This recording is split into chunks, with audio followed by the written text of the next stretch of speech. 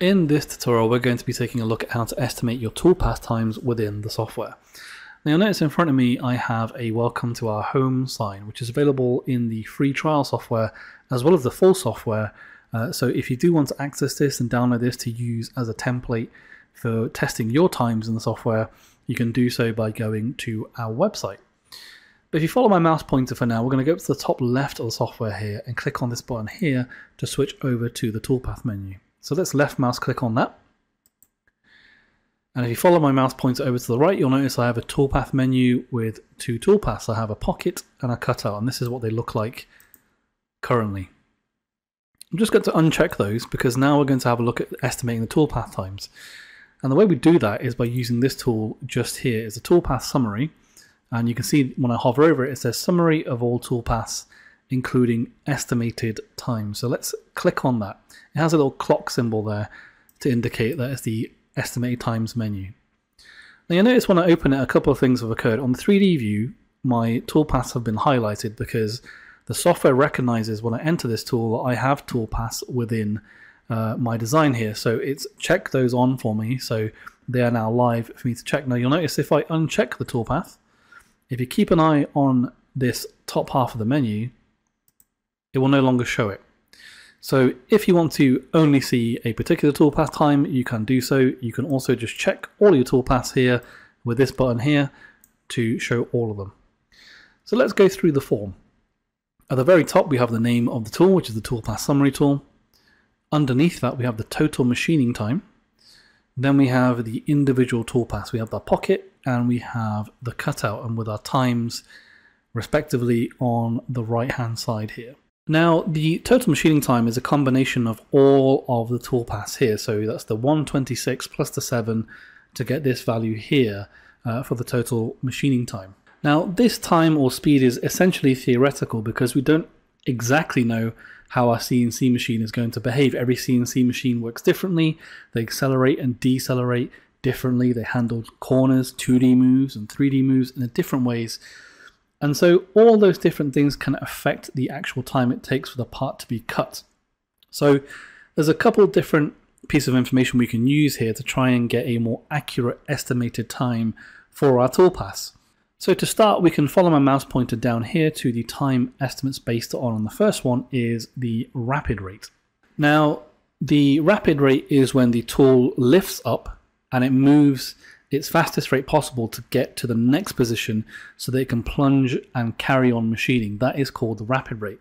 Now this value here is correct for my current settings on my machine, but do double check these for your machine. And you can indeed left mouse click on this drop down list here, and you can set this to the parameters that you need. So you have millimeters per second, millimeters per minute, meters per minute, inches per second, inches per minute, and feet per minute as well. So you can use any one of these values here to help enter your rapid rate. Now underneath that you will see the scale factor. Now this is a value I can actually tweak or change to more accurately represent the time it is taken to machine my design on my actual CNC. So for example, you would want to first set your scale factor to 1 for your very first toolpath. So what you want to do is, in this case, I have my home sign. I would run all of these toolpaths with my scale factor set to 1, and it currently says it's going to take 1 hour and 33 minutes. If I come to now machine this in reality on my CNC machine and it takes twice the amount of time, I know that I can now set my scale factor to 2 to more accurately represent my actual machining time. You'll notice that my time has now changed up here to 2:53 with my scale factor. But my actual time on the machine itself was closer to 3 hours. So let's try and get this value up to 3. So if I put in 2.1, for example, for my scale factor, it's now gone to 3:01, which is very close to the actual value or the actual runtime on my CNC in reality. So you can see how by using the scale factor to your advantage here, you can try and get more accurate machining times. Now you will see underneath there's an option for machine acceleration, but we'll cover that in just a moment. I'm just going to go over the notes briefly before we go back to machine acceleration. So the notes section allows you to give individual notes to individual toolpaths. So for example, in this case, if I knew I wanted to run my pocket before my cutout, I can assign a note to say, run this toolpath first, and I can hit apply, and that will apply that note to just that toolpath. You'll notice if I now click on the cutout toolpath, it doesn't show the note because that note is specifically only for this pocket. So that means if I ever come to run this sign again, let's say I'm making a whole bunch of these for someone, then I can come back to this, open up the form, check my timings, but also see a note right away to say, oh, okay, I need to make sure I run the pocket toolpath first. So really handy if you are the type of person who likes to take notes or give yourself reminders when you're running designs multiple times. So with that covered, let's have a look at the next option in the menu, which is the machine acceleration. So let's left mouse click on that to activate it. And you'll notice underneath I get a drop down list for my machine. Now these are machines I've already set up in the software, which will have the information about my particular machine and the post processors I need for it. Now if you need to know how to do that, there is a linked video called the Machine Configuration Guide, which you can follow and learn about how to do that for your machine. Now to the right of it is a button, and I can press this button to open the machine configuration menu. So let's do that. Now what this option here does for machine acceleration is it offers another way for us to accurately try and map our estimated toolpath times, but this will use the acceleration values on our CNC machine. You'll notice at the top of the menu I have the drop down again to select my machine, and I have all the information about my machine already set up here and the post processors at the bottom, but we want this section here, which is the acceleration. Now these values have been populated for my CNC machine, and these will be specific to my particular CNC machine, which is why it's very important at this stage that I must inform you that you need to find out these values for yourself from your machine manufacturer.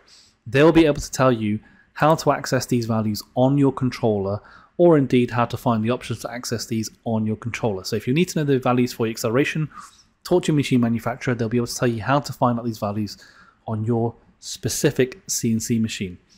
Now, the values represented here are for the x-axis, the y-axis, the z-axis, and the angle is if you have a rotary option on your machine.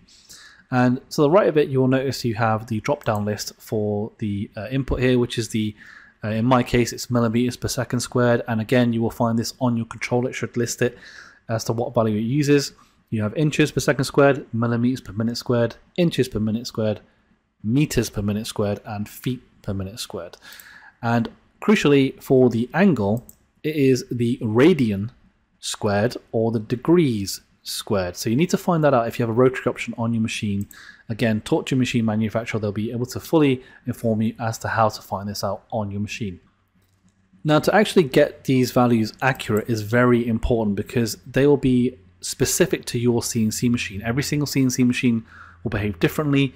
So these values will be specific to your CNC machine. To go over this further a little bit and to talk about acceleration in further detail, if we use the example in the background here of the welcome sign, when you go to cut this, as the tool drops into the material, it will accelerate up to the feeds and speeds that you've set in the tool database and your toolpath options. It will then cut across at that speed, if it can indeed reach that full speed, depending on how long the cut actually is, and then it will decelerate as it approaches this corner to round it, and then it will accelerate again to try and get up to that full speed, cut all the way across, and then decelerate into that corner. Now, if you like to think of this as a racetrack with two different types of cars on it, so for example, if you have a Formula 1 car and a civilian car, they're going to approach the corner and accelerate out of the corner in very different ways. And the same applies here for the CNC machines. And that is why it's very important that you get these values right, because depending on your tolerances and your acceleration speeds for your CNC machine, it will approach the acceleration and deceleration in different ways, or in this case, different values, depending on your controller capability.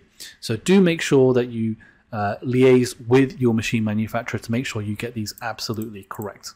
But with that in mind, when you have these settings all ready to go, you can hit apply, click OK, and you'll see now that your estimated toolpath time will have been reflected over here with your machine acceleration here. And you'll notice for me, it made an hour difference. So a much more accurate way of getting a estimated toolpath time. So for those of you who'd like to use that controller setting to your advantage, you can do so using the machine acceleration option as well.